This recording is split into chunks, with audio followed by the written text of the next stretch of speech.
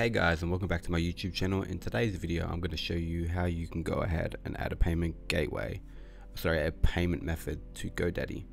So if you don't have an account, I suggest you sign up. So the first thing I'm going to do is sign up, because this is a tutorial and I just need to sign up real quick. So I'm going to create an account, but if you already have an account you can just sign in, and I'm just going to continue with email, and you're just going to plug an email in. I'm just going to use a temp email. So put that there, make a username, so just let that be, yep, and just put a password in.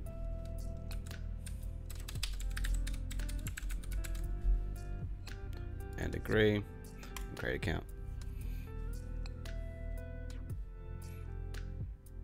And there you go, I'm in this section in godaddy.com. So now I officially logged in and I've made an account. So now how do you add a payment method? So you want to go to type the domain you want, because you have to purchase something to put your payment method in. So I'm gonna type roses, and let's see what comes up. So if I want to pay for the roses.com.au or roses.net, this one is 108, this one's 21.95, and I'm gonna go make it yours. So that's going to add it to cart. I'm going to continue the cart.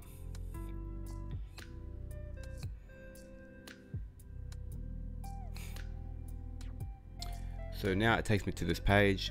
If I want to purchase, I can use PayPal, or I can click I'm ready to pay. So I'm going to go I'm ready to pay. So this will take you to the billing information. So this is where you have to put your location, first name, last name, address, and postal code, and you know what.